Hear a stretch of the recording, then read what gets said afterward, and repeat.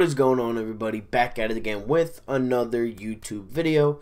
Took a couple days off, not really much going on in Philly sports. I'm gonna have at least 2 more videos out today. This one was kind of on the edge of being made until the news broke, and now I gotta post about it. Dave Joerger is now the assistant coach of the Philadelphia 76ers. Personally, I really like that move. You know, he's had some great defensive teams that he has coached, head coaching wise. He coached those Grizzlies teams, those grit and grind Grizzlies teams with Rudy Gay and Mike Conley and Zach Randolph, Marc Gasol, Tony Allen, and he has made a solid coaching career out of that, I would like to say. I mean, his last stint was with the Sacramento Kings in 2018-19. He has been off for a year. He coached the Kings for 3 years. He was the assistant coach on the Grizzlies for 6 years, and he was a head coach for 6 years and assistant coach for 6 years in the NBA. He's had a solid career. 492 wins, 492 games, 245 wins, 247 losses. So he is 2 games under 500. Not really, like, that doesn't really mean much to me, mainly because he did coach those really bad Sacramento Kings teams. And even then, I mean, with the teams that he has had in Sacramento, he was 39-43 2 years ago when he was the head coach. His first year he was 32-50, and then his second year was 27-55. But the third year he was 39-43.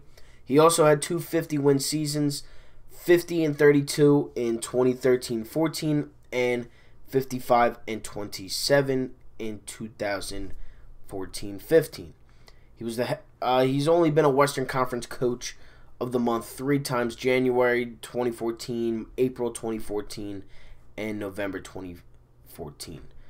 But basically, this is going to be a relatively short video. So if you are new to the channel, make sure to subscribe to the channel. Make sure to subscribe, leave a like if you like Philadelphia sports, if you like sports in general. This is a good place to be. I post 10 minutes, somewhere around there, on most of my videos. This one's going to be shorter, but if you are new and you like the Phillies, the Eagles, the Sixers, the Flyers, and even the Philadelphia Union, or if you just like to have that fun rivalry-based, you know, trash-talking back and forth, then this is the page for you. We are on the road to 1,000 subscribers. Let's try to hit 840 by the end of the night. And, you know, if you are new and you hit that subscribe, I do appreciate it. Dave Joerger brings a lot of defense. He brings a lot of defensive presence, as he had Marc Gasol, who was a defensive player of the year under him. Tony Allen was a very good defensive player. Mike Conley, pretty solid defensively. Zach Randolph. You see the resemblance with all these players. They're grit and grind. As I said, with the Memphis Grizzlies, they were a very grit and grind team. They made it to the Western Conference Finals, I want to say once, and then they got killed by the Spurs. But it was the Spurs, so can you really say much? They beat the Thunder. They were a very hard team for the Thunder to play in those years with Kevin Durant and Westbrook. The Grizzlies and the Spurs were the 2 teams that the Thunder really had trouble going up against, and they had guys like Kevin Durant, Russell Westbrook, guys that could put the ball in the basket. They had a prime Serge Ibaka. They had, you know, Kevin Martin. They had solid guys on that team. But, you know, the guy knows how to play some defense. And now you have Ben Simmons. These 2 coaches, and I know it is just an assistant coach, but you saw how well the assistant coach was with Ben and Joel last season. They really went to him more than they went to Brett. And that was, you know, mainly because Brett Brown kind of lost all the faith and the trust in the players. But with Dave Joerger, him and Doc Rivers are going to bring out the best defensive and just overall player in Ben Simmons and Joel Embiid. I truly do think that. And I think Doc Rivers helps out Tobias Harris if we decide to keep him. But you know, there's still some things to be done here. And, you know, we have the draft soon. I think it's soon. I'm not really too sure about that. But we need things. We need a bench. We need to move Horford. We need to make some cap space.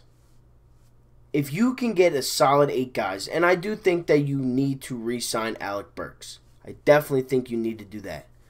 I'm trying to think what's coming up on Friday. It might be like free agency or something on Friday for the NBA, which is, or the 18th. So when's that? Monday, Sunday, something like that. But you know, you got to look at it this way. You got to get some guys, and you got to move Horford. If you move Horford, you can definitely make something happen. I don't know how they're going to move him, but they have to do it.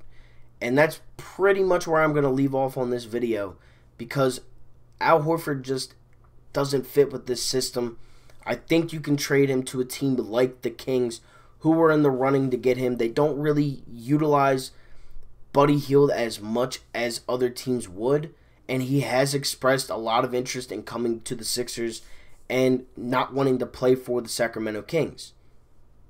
Does that mean Buddy Hield can be a Sixer this offseason? I don't know, but we will definitely have to wait and see. A lot more Sixers videos to come in the near future.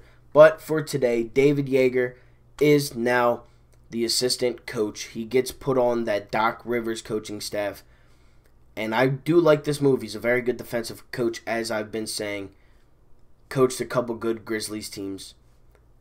And that's really it. A lot more Sixers content to come.